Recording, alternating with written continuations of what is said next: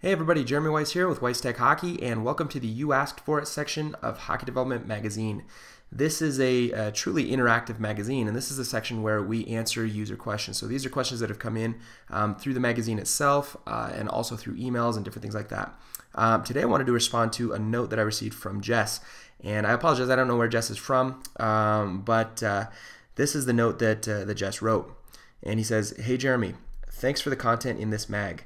I've become a better player because of it this year and was even voted most improved player on my team." So that's fantastic. Congratulations, Jess. Let's keep going here.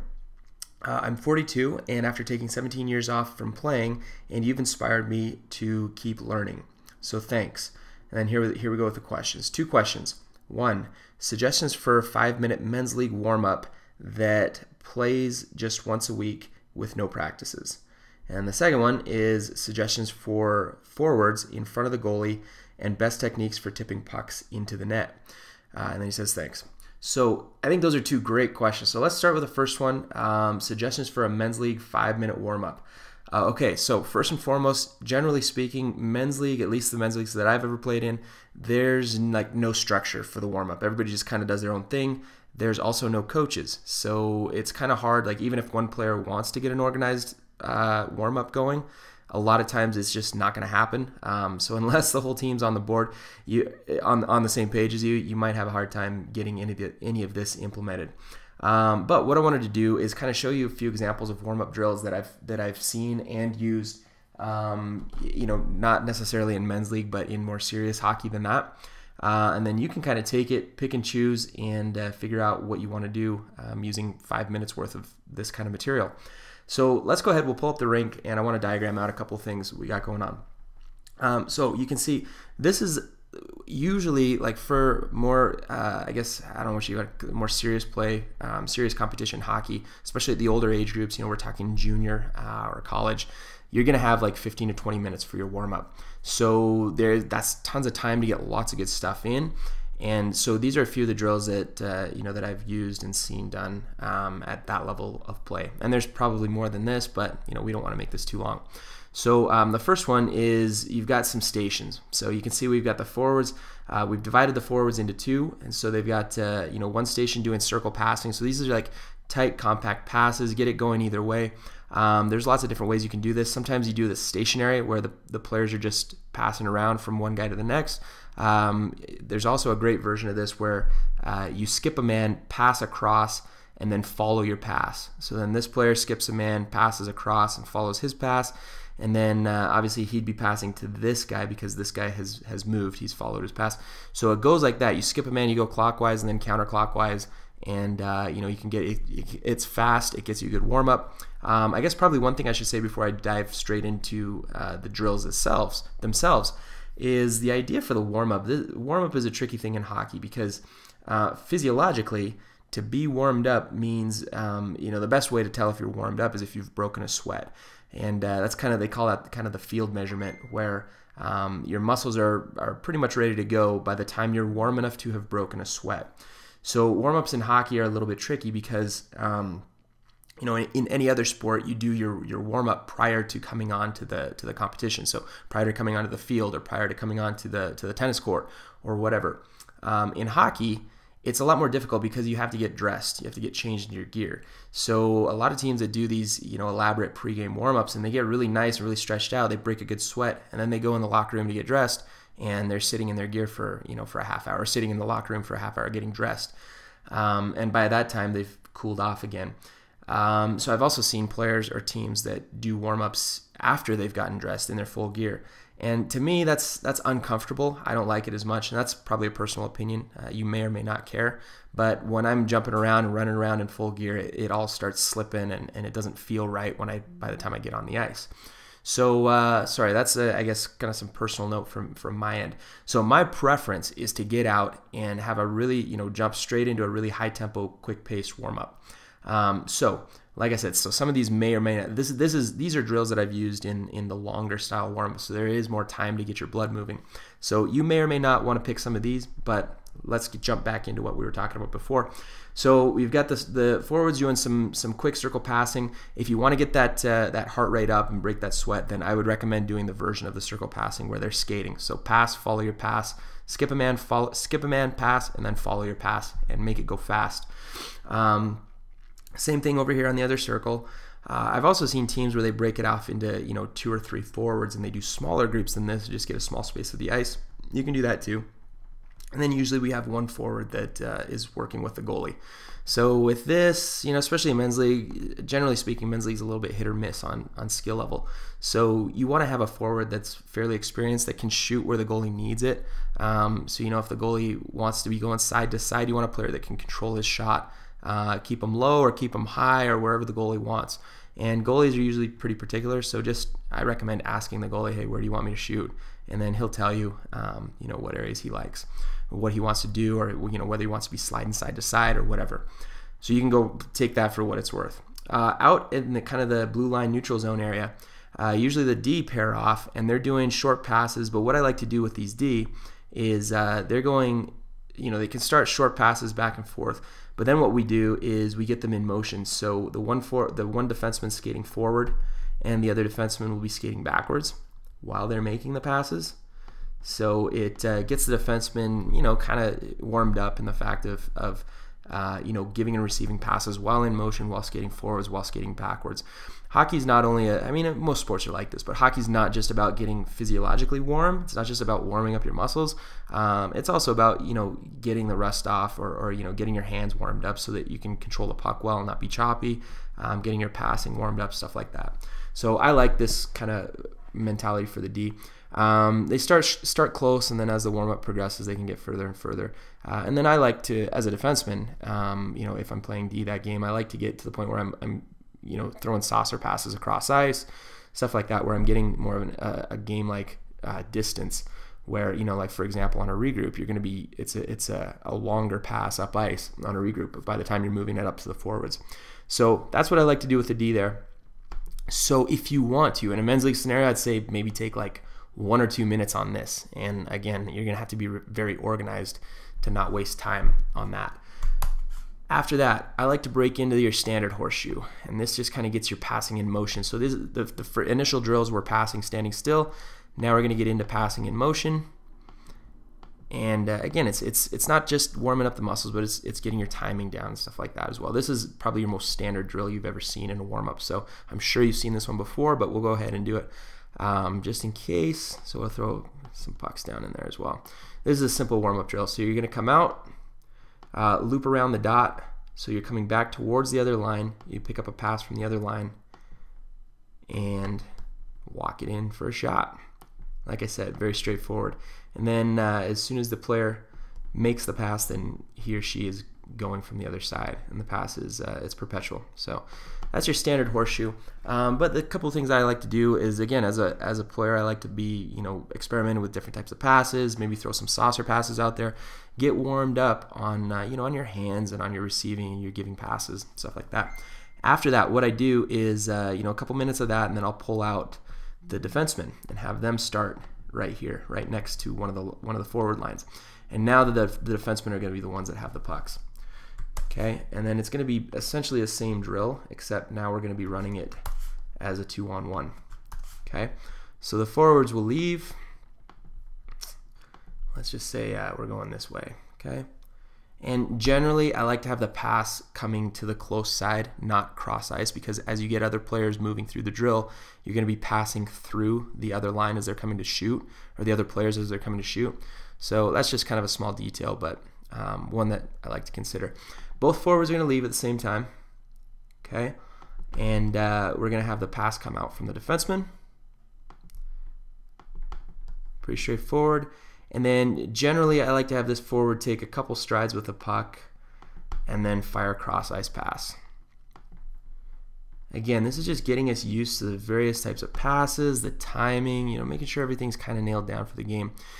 After that, both forwards will swing outside the blue line like this, and usually you're going to have some sort of a, I would say, you know, some sort of a neutral zone cross ice pass as well. So they may give and receive right here in the neutral zone, but they're going to crisscross in the neutral zone. So let's just say we do make that pass, and so this pass comes across, boom, and then these guys are just crisscrossing and entering the zone at the same time. And they want to make sure they enter the zone onside. Okay, so don't get caught up and you know, don't get sloppy, I should say, and come in off sides. You know, time it out. Make sure you're coming in properly. The defenseman, he's just going to close the gap. So come out, close the gap, and should drive like that. Close the gap, and then he backs up to play that one-on-one. And you know, again, this is a good drill to get the defenseman in the one-on-one mode. Good drill for the forwards to work on their passing. It's light resistance, but it's still, you know, a game-like scenario that you'll see, you know, situations like this in a game all the time. So that's kind of the second drill, or the third drill, I guess I should say. After we do a few of these, then what I like to do is pull out into the neutral zone. And let's just see, I'll make sure I don't delete some of this stuff. Okay, so then what we'll do in the neutral zone is we'll do like a breakout regroup attack drill.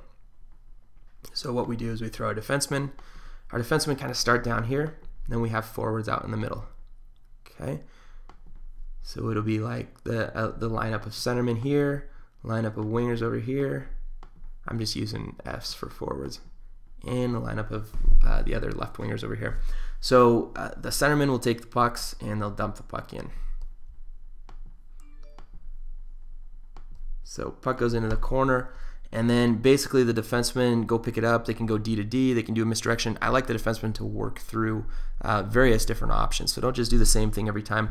You know, maybe one defense will skate it from one side to the other. Whatever they want to do, but they need to get used to, get warmed up on all their different options that they'll use in a game. So let's just say the defenseman goes in. Defenseman will go in, puck, and let's just say he goes D to D. Okay, so we're gonna kind of save on some of these lines here and just go straight to the diagram itself. Okay, and then we've got our forwards swinging in, and then our defenseman, or sorry, our centerman, after dumping it in, then he's shadowing the puck just like he would in a regular game breakout. So he shadows the puck. If it goes D to D, now he's swinging through. So now that we've got a center option and a board side option, and they can break out. The other winger is coming down, watching. If it doesn't come out his side, then he's giving an option as a breakaway man. Now, obviously, we don't have the full neutral ice to play with here, but he'll simulate, you know, where that would actually be in a game situation. So let's just say it goes something like this: pass comes out to the winger, little touch pass to the center coming through, and then the centerman will be able to swing through, pick it up, and hit this forward as he's simulating that breakaway man. Right? All three players will swing out outside the blue line. The defenseman will come out, close the gap, and then the forwards will enter in onside, playing a 3-on-2 against the defenseman. Once the shot's on net, I usually say like one shot, one rebound, and then get out of the way, let the next line go. So you don't want to spend a whole bunch of time messing around down here and make it so that the rest of the group is just standing there waiting. So yeah, so those are kind of the main warm-up drills that I like. And then when there's about 30 seconds left or a minute left, depending on which drills you use, but then usually the goalies get out of the net and they're kind of doing their last stretches or whatever they do. Goalies are always doing their own thing. So usually the goalies get out of the net, and then the forwards will just take a couple butterflies and shoot the pucks in the net, maybe work on a couple bar downs, just stuff like that, and that's it. So that is a typical warm-up of something that I would use in a game situation. Again, I use this basically in situations where we have a lot of time. You're not going to have that much time in the men's league game, obviously. And then the other question is, are your teammates going to be on board with a structured warm-up, or do they just want to do their own thing? It is men's league, and different teams have different mindsets as far as that goes. But hopefully that helps, and you can pick and choose any of those drills that might work for you. Now let's go ahead and switch gears here. I'm going to assume let's switch gears and assume that this is the other team's net. So this is your offensive zone now. In fact, let's change the color of the goalie just so that maybe that'll help us be not as confused here. We'll go like this. Throw down a blue goalie so we can remember that this is not our team anymore. Okay, so we're talking about deflections. Now, deflections, there's a number of different aspects of deflections and net front play in general. First and foremost, to execute a proper deflection or tip, you've got to be able to have good hand-eye coordination, be able to actually perform the move in and of itself. And personally, I don't think that there's anything too tricky or special about that. All it is just a question of practice. So, get a defenseman out the blue line, stand in front of the net, and just start tipping pucks in. Defensemen, we want to have a good tippable puck. We want to have it be, low, waist high or lower. Those are tippable. Anything above that is not going to work as well. You run the risk of getting called high stick anyways. So you want a good tippable puck, and then work on the different types of tip-ins. There's the shot pass, where it's more of a redirection, almost the defenseman's just firing a low hard pass on the ice to you, and then you're redirecting it in. And then there's the actual tips or deflections, where you're standing in front of the shot, and the shot's coming in waist high, you're knocking it down, or if it's coming in down on the ice, you're tipping it up. So different things like that. So that's the first part. Just nail down the physical aspects of the tips and deflections. But once you've got that down, you have a relatively decent hand-eye coordination on that. Then it becomes a question of positioning and timing, getting to the net at the proper place, proper time, to be able to achieve what you're looking to do.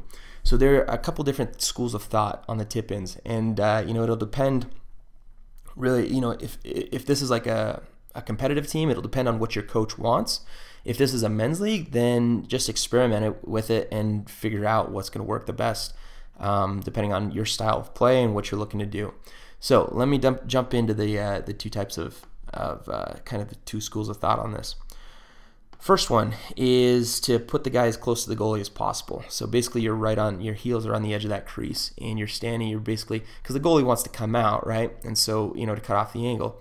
And let's actually draw our defenseman out here as well, so we can have kind of a frame of reference. Let's just say we've got a defenseman out at the point and a defenseman out on this side. We've got a couple forwards. Let's say we've got a typical setup where we've got a forward in the corner with the puck, and maybe someone in a support position on the hash marks. Let's just say that's what we've got. And let's just say the pass comes out from the corner to the D, and it's gone D to D, and now this guy's about to shoot. Okay, so you want to, first and foremost, no matter which school of thought you take, you want to be directly in front of the shot. Okay, some players are scared of this, and they don't. This, for my opinion, if you're gonna be actually deflecting or tipping the puck in, then you want to be straight between the puck and the goalie. Okay, so you want to be right in a direct path. That's going to allow you to screen. Like we said, this is the first mentality where your heels are on the crease, you're in the goalie's face, and basically it's a screen. You're setting up the screen. We'll talk about a little bit of this as we go, but if you're not already in front of the net, then that's where the option for the shot pass comes. So let's say this guy's coming out from the corner, and let's say maybe this defenseman's over a little bit further. Okay, so the pass comes over, and now there's a little bit of an angle here, and he can throw a shot pass down onto your stick, and then you redirect it into the net. So it looks something like that as you're on the way to the net. That's the only time really that it's going to make sense for you not to be in front of the goalie. That's just if you're already in motion, you're not quite in front of the goalie yet. But if we're talking, generally speaking, we're talking a tip in, and we're talking this first school of thought where you're right on top of the goalie, boom, you're going to be on top of the goalie, directly in between the goalie and the shooter. Okay, and our objective is to screen the goalie, mess with him, make it obnoxious for him to be there. Okay, and when I say mess with him, I don't mean anything illegal. I just mean be an obstruction to his vision. So the positive points of this are it makes it harder for the goalie to see the shot coming in and play the puck. The weaknesses of this, or the drawbacks, is a lot of times there's two drawbacks actually. If you don't tip it but the goalie makes the save, most of the time the rebound's going to bounce past you, so it's going to come out somewhere into this area, out kind of in the middle. And so now even if you do jump on the rebound, you're having to go out to it, turn around, and then try to fire a shot on net, which is not as effective. The other drawback of this is if you do tip it, there's not as much room between you and the goalie for the puck to change directions. And that might be hard to kind of visualize just from a whiteboard here, but we want to give, the more that the puck can change directions, the more chance you're going to have of the puck going in, because it changes the angle of where the goalie, was expecting the puck to come in. So, for example, if the puck comes in waist high and I tip it and it's going down, it might get down to the middle of my thigh. It starts at my waist, gets down maybe 6 or 7 inches, and then the goalie's got it. It's not as drastic of a change of direction as it would be if I were 6 to 8 feet out, and now I change direction. It's going from it's bouncing from the waist high, and I tip it, and now it's flat along the ice, right? So that's kind of your drawback there. What I recommend, well, and like I said, this is kind of going to be a personal preference thing. I like to pull out a little bit, maybe 6 or 8 feet out. Okay, so now you're out here, and like I just explained, as the puck comes in, if you don't tip it but there's a rebound, you're on your way into towards the puck for the rebound. It's a more favorable rebound positioning. Or if you do tip it, then there's a lot more space between you and the goalie for that puck to change directions. So for me, personally speaking, that's what I like to see. Optimally is you'll have kind of scenarios where both can happen, is where you've got more than one guy in front of the net, so you've got one low and one high. For example, let's just say the puck comes out. Let's just say we were running out of the corner. This guy broke through, but the give and go out of the corner wasn't there, but it pulled a man with him. And now the puck comes out to the point. Well, now we do have 2 guys in front, and then hopefully once this guy sees that the defenseman's winding up for a shot, he's pulling out to the side.